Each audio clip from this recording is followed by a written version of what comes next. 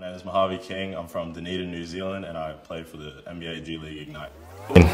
That's something you dream about your entire life, and the fact that it's kind of just around the corner, I think that would be a surreal moment for not only me, but my family, people that I've known my whole life, and that would just be an amazing experience.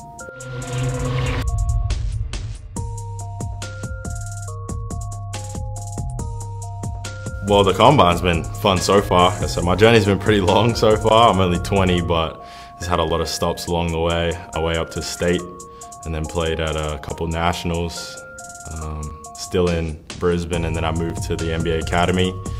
And then from there, I turned professional and played 2 years in Australia professionally, and then a season in New Zealand before I went to G League Ignite, where I'm at now. Yeah, I definitely just want to keep working on my handle, improving my guard skills, my reads, my IQ, so I'm able to be a more versatile guard for a team that I end up on, and then just continue to improve my strengths as well, just fine-tune a couple things and keep working on the things that I'd already consider the stronger parts of my game. Definitely gonna bring a lot of energy, a lot of hard work, and I think I can bring, a versatile guard who can, play a couple different roles for a team. Definitely gonna be aggressive on offense, but then equally as aggressive on the defensive end and provide energy. I'm looking forward to playing against Devin Booker. He's a guy that I study a lot. I watch a lot of his game to try and implement it into my game, but I think, matching up against him would be pretty cool. I think that'd be a really fun night.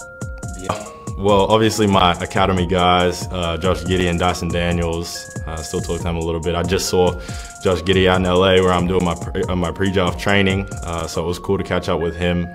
They still message me every now and then, just checking in because we're still pretty close. But some of the older guys, not the NBA ones, but guys that kind of came through the Center of Excellence in Australia and went overseas, and are still playing at a really high level. They kind of reached out and just showed a little bit of support and love, which was really cool. My name is Mojave King, and I just want to thank everybody for all the support that you guys have been giving me.